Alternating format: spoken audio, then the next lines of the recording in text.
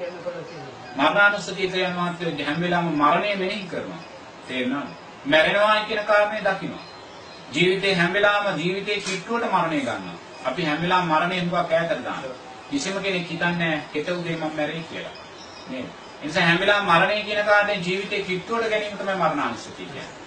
හැම වෙලාවෙම මේ ආස්පා මේ මෙතන හුස්මට සිහිය යොමු කරලා මේ හුස්ම ඉහළට ගන්නකොට ජීවිතය කියලා දකිනවා. මොකද මේ හුස්මෙන් තමයි මේ කාය සංස්කාරයෙන් තමයි ජීවිතය රැකෙන්නේ.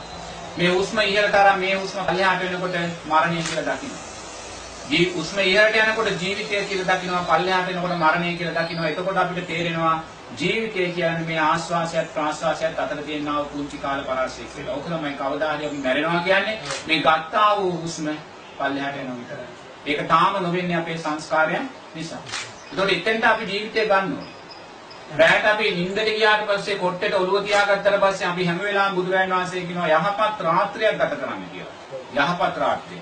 ඒතකොට යහපත් රාත්‍රියක් ගත කරනවා කියන්නේ මොකද්ද? මොකද බුදුරජාණන් වහන්සේ කියනවා කුමාර කාශ්‍යප මහරහතන් වහන්සේට කුමාර කාශ්‍යප මේ තුඹසක් තියෙනවා. මේ තුඹස රැයට දුම් දානවා.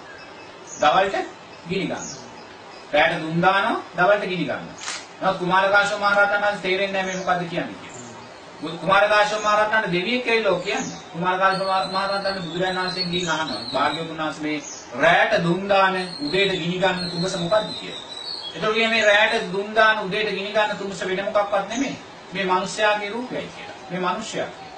මොකද මේ මිනිස්යා රැයට නිින්දට ගියාට පස්සේ නිදා ගන්න ඇඳට ගිය වෙලාවෙ ඉඳන් එයා ගිනි ගන්නවා. ගිනි ගන්නවනේ මෙයා මේ දුම් දානවා. දුම් දානවා කියන්නේ මොකද්ද?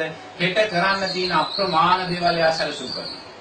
හෙට කොහොමද යන්නේ, කඩේ යන්නේ කොහොමද, ව්‍යාපාරේ කරන්නේ කොහොමද, සතු මේ ඔක්කොම සැලසුම් කරනවා. බුදුරජාණන් වහන්සේ කියනවා දුම් දානවා. ඒතර මේ දුම් දැමීම නිසා මෙයාට යහපත් රාත්‍රිය නැහැ. නිින්දයක් නැහැ, නිින්ද ඈතට යනවා. මොකද මෙයා හිතන්න ලෝභ ද්වේෂ මෝහන් තව සකස් කරගන්නවා. ඉතින් මේ දුම් දාන්නා වූ ජීවිතයේ බුදුරජාණන් වහන්සේ කියන උදේට ගිනි ගන්නවා. ගිනි ගන්නවා කියලා කියන්නේ මොකද්ද?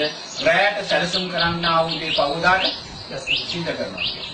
එනිසා බුදුරජාණන් වහන්සේ ඔතන තමයි ඔය තුඹසේ දුම් දැමීම සහ ගිනි ගැනීම කියලා කියන්නේ මේ ජීවිතේකමයි.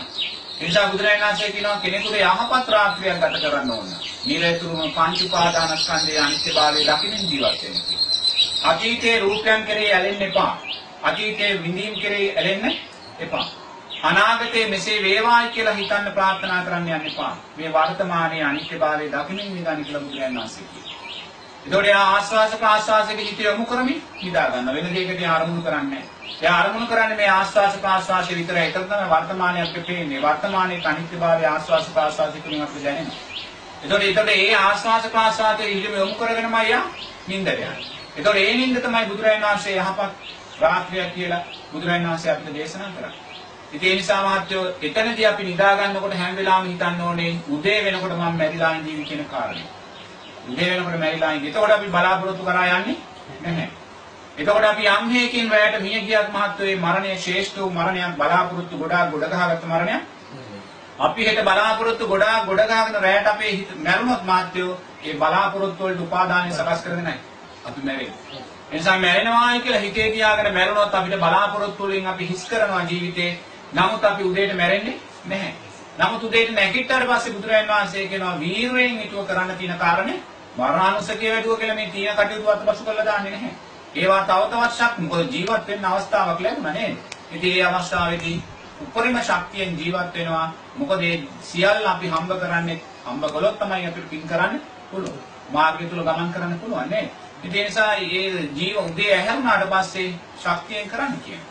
ඒකයි මරණය හැම වෙලාවෙම ජීවිතේ කිට්ටුවට අරගන්න කියනවා. එතකොට අපිට මරණයට බය වෙන්නේ නැහැ.